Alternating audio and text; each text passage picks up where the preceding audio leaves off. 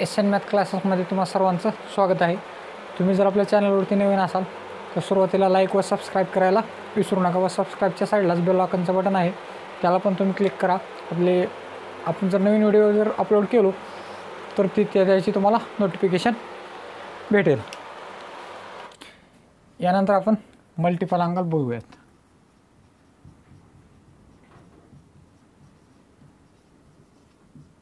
Multiple अँगलमध्ये double angle बघूयात.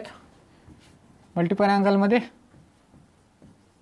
Double angle फॉर्म्युले बघूयात. डबल अँगल फॉर्म्युले हे साइन थीटा, कॉस थीटा आणि टॅन थीटासाठीच आहेत. तर आपण सुरुवातीला साइन 2 थीटाचा फॉर्म्युला बघूयात. Sign 2 theta is equal to, sign 2 theta जर असेल तर to sine theta into cos theta हा तुम्हाला सर्वात जास्त फॉर्म्युला यूज करावा लागेल. त्याच पद्धतीने याचाच एक दुसरा फॉर्म्युला आहे टू टॅन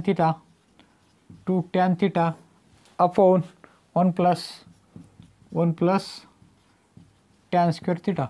याचा यूज जसं तुम्हाला त्याची गरज पडेल तसं त्याचा यूज तुम्हाला करायचा आहे. त्यासाठी कोणता फॉर्म्युला वापरायचा आहे ते त्यावेळेसच्या कंडिशननुसार तुम्हाला त्याचा यूज करायचा आहे. त्यानंतर कॉस 2 थीटा बघूयात. Cos 2 थीटाचा formula cos square theta minus sine square theta हा एक कॉस 2 थीटाचा फॉर्म्युला आहे.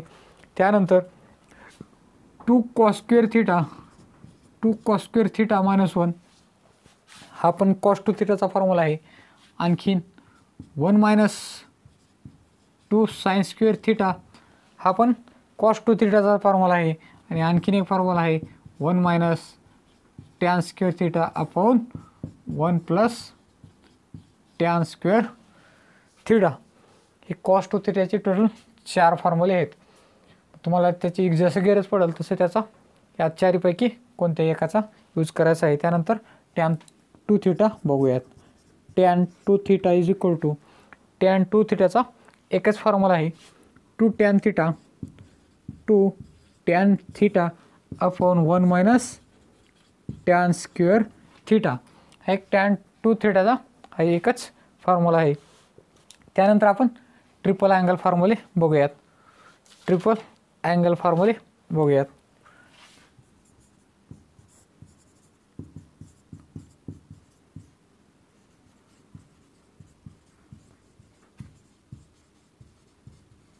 फॉर्म्युल्यामध्ये साइन कॉस टॅन या तिन्हीचेच आपल्याला ट्रिपल अँगल फॉर्म्युले बघायचे आहेत. Sign 3 theta is equal to 3 sine theta minus 4 sine cube theta. Sign 3 थीटाचा formula आहे 3 sine theta minus 4 sine cube theta. त्यानंतर cos 3 theta is equal to 4 cos cube theta minus 3 cos theta minus 3 cos theta हा झाला cos 3 थीटाचा formula. त्यानंतर tan 3 theta is equal to 3 tan theta minus 3 tan theta minus tan cube theta upon 1 minus 3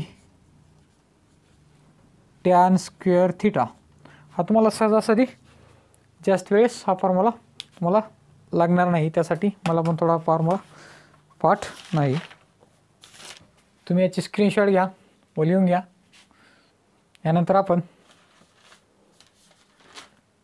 sub multiple angle म्हणजेच half angle फॉर्म्युले बघूयात. सब multiple angle म्हणजेच half angle फॉर्म्युले. Half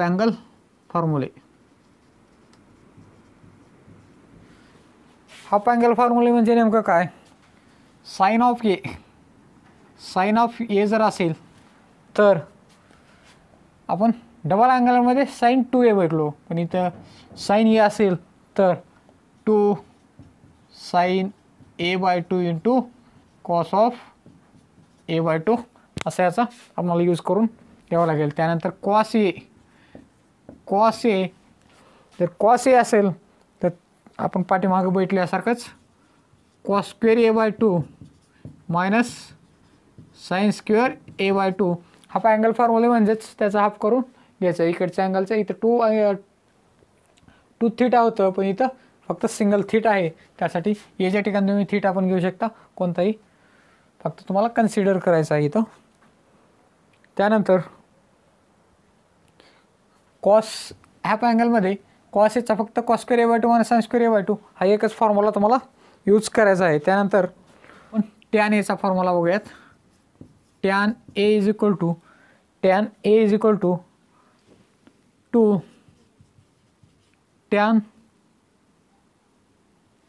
a/2 upon 1 minus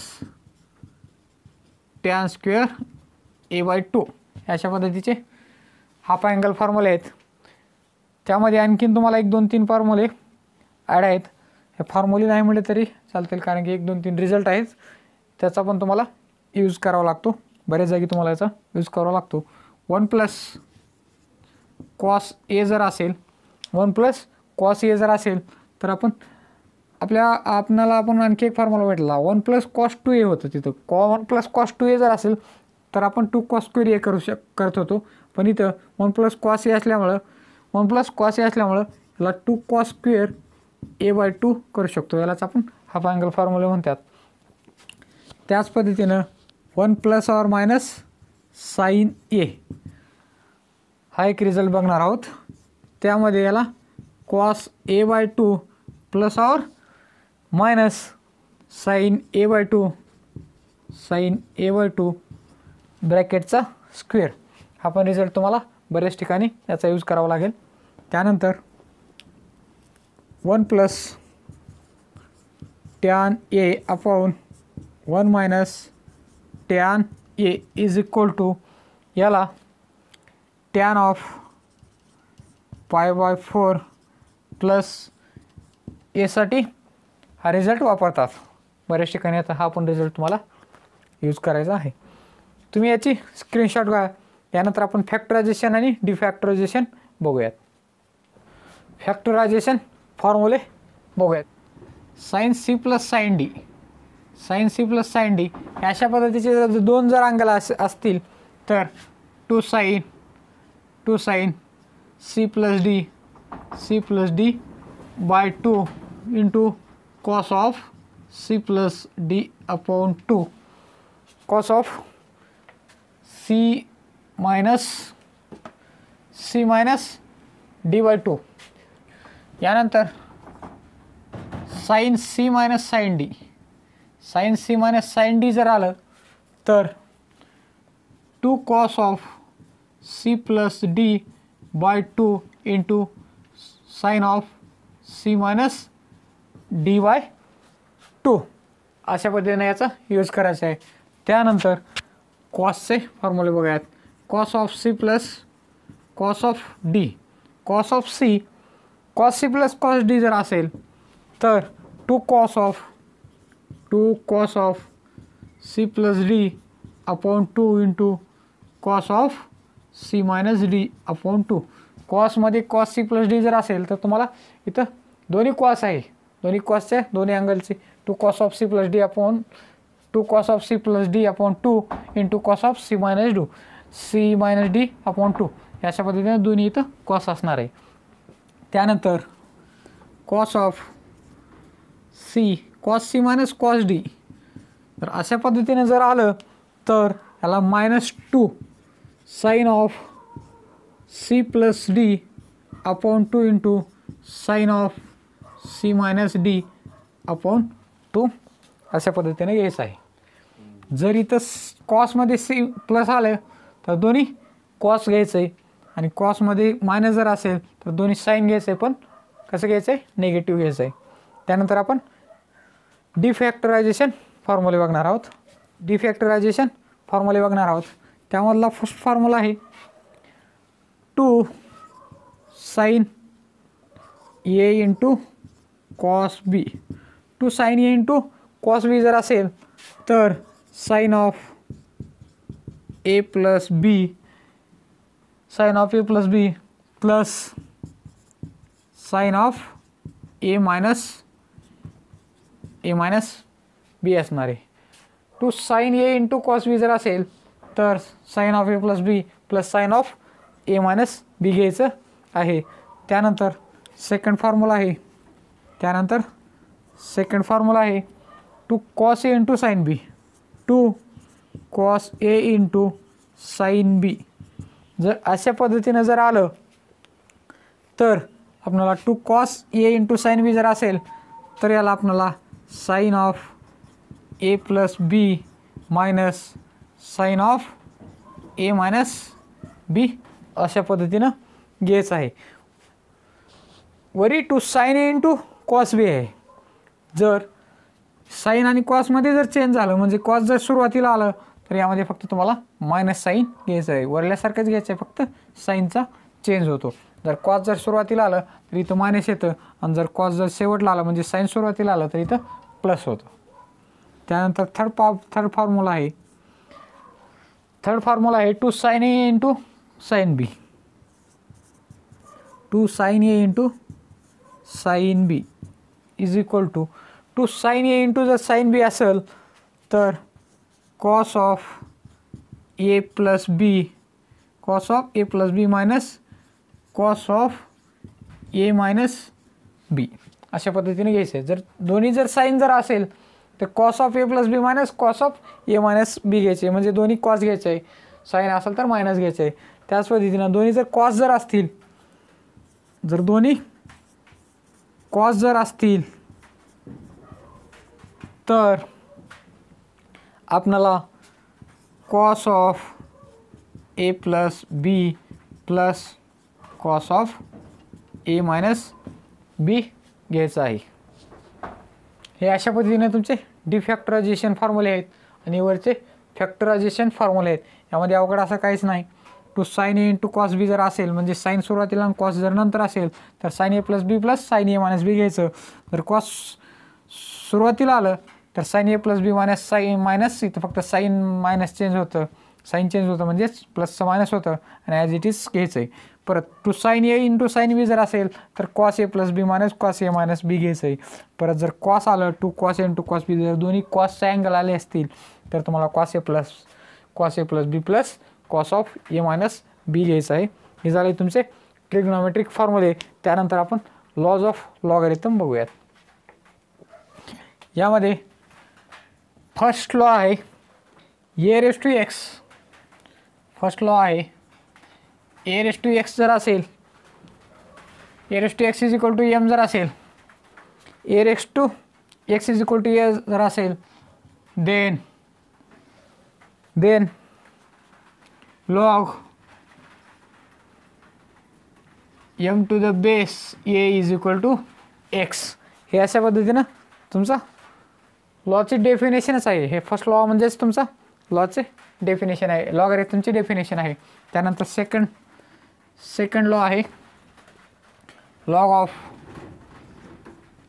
M into N जर असेल, log of M into N जर असेल, log घेऊन जर दोन फंक्शन जर प्रोडक्टमध्ये आले असतील तर तुम्हाला log M base to the A plus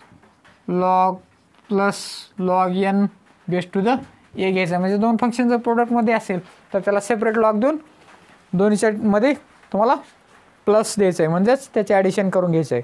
त्यानंतर थर्ड लॉ आहे log of M bye N जर असेल, log of M bye N असेल तर वरच्यासारखंच log of M base to the A minus log of N base to the ए घ्यायचं आहे. M bye N असेल तर M minus log of M minus log N घ्यायचं आहे. त्यानंतर फोर्थ लॉ आहे log of M raise to N जर असेल तर log of M raise to N असेल तर इथलं एन सुरुवातीला येतं, म्हणजेच एन लॉग एम होतं, एन लॉग एम होतं. त्यानंतर फिफ्थ लॉ आहे, log M to the base ए असेल, log M to the base ए असेल तर आपण याला log M to the base B upon log A to the base बी घेऊ शकतो. 6 आहे, सिक्स लॉ आहे, log N raise to M base to the ए असेल तर log N raise to M base to the ए असेल तर आपण याला log 1 upon N log of M to the base ए असं पण घेऊ शकतो. किंवा आपण याला log M raise to N या सुद्धा पद्धतीने घेऊन आपण याला सॉल्व करू शकतो. या दोन्ही पद्धतीने आपण याला घेऊ शकतो. त्यानंतर सेवन्थ लॉ आहे ए raise to log M to the base ए जर असेल, ए raise to log M to the base असेल तर इज इक्वल टू फक्त एम राहतं.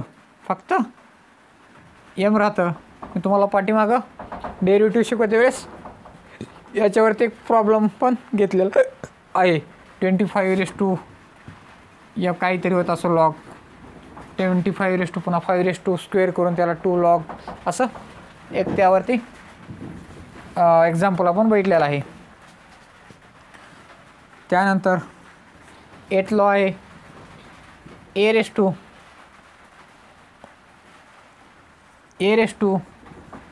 Log M to the base बी असेल तर आपण याला M raise to log A to the base बी पण करू शकतो.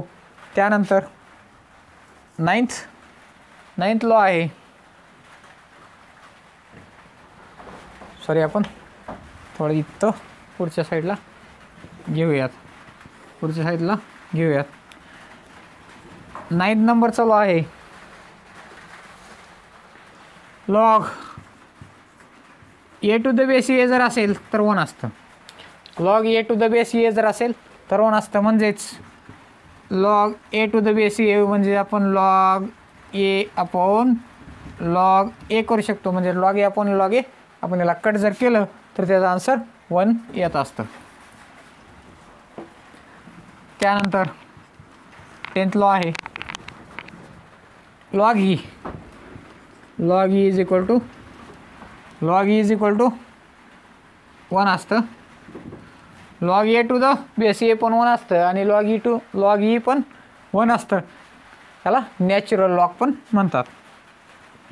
पुन्हा 11th आहे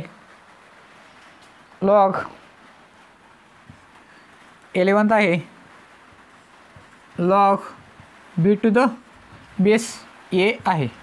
log B to the base ए जर असेल तर आपण याला 1 upon log A to the base बी पण करू शकतो. हे झाले लॉज ऑफ लॉगरिथम. तुम्ही याची स्क्रीनशॉट घ्या व नंतर लिहून घ्या. यानंतर आपण अल्जेब्रिक आयडेंटिटीज बघूयात.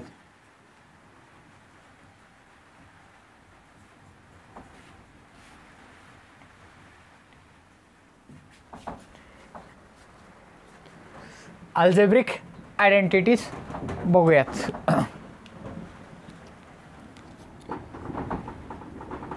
ए प्लस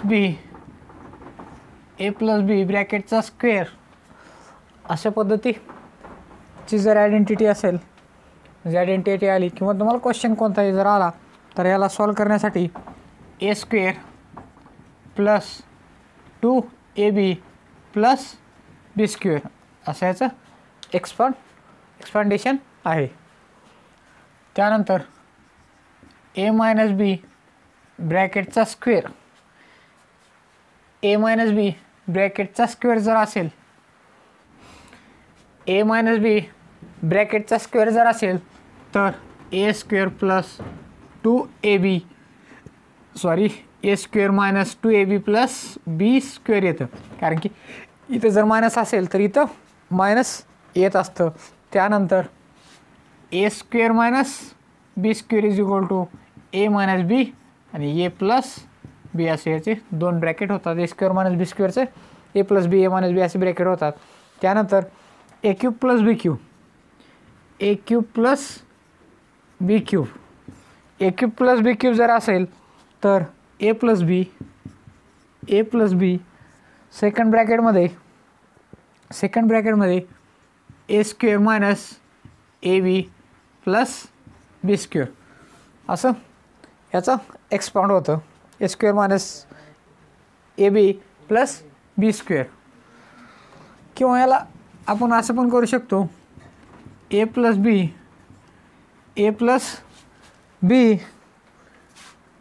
मायनस 3ab इंटू ए प्लस बी असं पण आपण याला एक्सपांड करू शकतो. त्यानंतर ए cube minus B cube is equal to A minus B A square plus A B plus B square. A cube minus B क्यूबला A minus B A square plus A B plus B square असं याला expand करू शकतो. त्यानंतर ए plus बी ब्रॅकेटचा cube, ए plus बी ब्रॅकेटचा cube जर असेल तर ए cube plus 3a square बी plus 3b square ए plus बी cube असं याचं एक्सपांड होतं. किंवा याच्यातून जर ए क्यूब प्लस 3a आणि 3b जर कॉमन काढलं 3ab इज इक्वल टू इथं राहतं ए प्लस इथं राहतं बी प्लस बी क्यूब असं पण याचं एक्सपांड होऊ शकतं. की आपण ए क्यूब बी क्यूब स्टार्टिंगला घेऊन ए सुरुवातीला जरी घेतलं तरी चालतं. त्यानंतर ए minus B ब्रॅकेटचा cube is equal to A cube minus B cube जर असेल तर ए क्यूब मायनस 3a स्क्वेअर बी प्लस 3b स्क्वेअर ए मायनस बी क्यूब हे असं याचं एक्सपांड होतं. याला ए क्यूब मायनस बी क्यूब सुरुवातीला घेतलं तर मायनस 3ab जर कॉमन काढलं तर इथं राहतं ए मायनस इथं राहतं बी हे असं याचं एक्सपांडेशन आहे. तर तुम्ही याची स्क्रीनशॉट घ्या आणि नंतर लिहून घ्या. हे पूर्ण टोटली ट्रिग्नोमेट्रिक फॉर्म्युले सध्या आपले 2-3 जे व्हिडिओ आहेत ते पूर्ण हे फॉर्म्युले तुम्ही एका चार्टवरती लिहून काढा किंवा एक पेजेसवरती सिरियलनं लिहून काढा व नंतर पाठ करा.